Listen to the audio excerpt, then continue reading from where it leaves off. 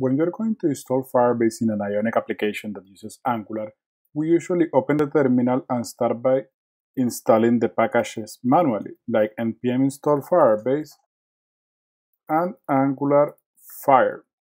This will install both Firebase and AngularFire, and then we're going to be able to configure them in our application. To install everything, we are going to root the schematic ng add AngularFire. Okay, so it's first going to say, like, we're going to start AngularFire. This is the version. Do you want to proceed? We're going to say yes, and it's going to start installing the packages. Okay, this is where the fun part begins.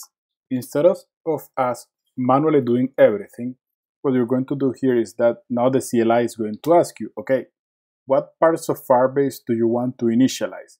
Let's say we're doing Firebase hosting, authentication, Firestore, let's see, cloud storage, and yeah, let's say also cloud functions. And we click enter. We log in with our account, and then it's going to ask us what project we want to use. In our case, I have one for examples here. I already have a web application. You select that web application to deploy Firebase hosting. You can create a new site or just the one that's there by default, and then it configures everything for you. So let's try to take a look at what is everything.